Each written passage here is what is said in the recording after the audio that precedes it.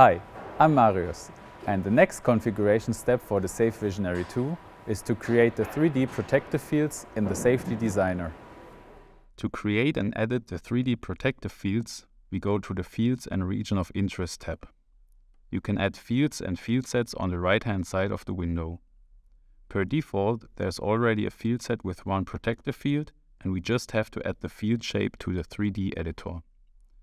The Safety Designer gives us the option to choose the orientation of the edit cuboid, aligned to the ground or in line of the camera.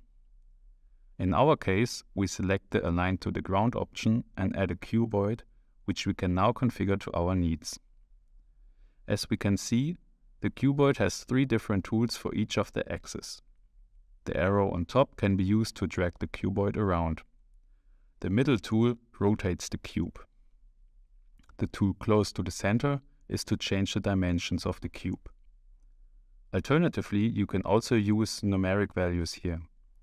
Keep in mind that a cuboid has to be at least 300 mm wide in each dimension.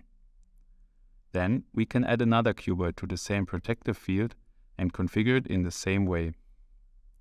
All we have to do now is assign the protective field to a monitoring case and transfer the configuration.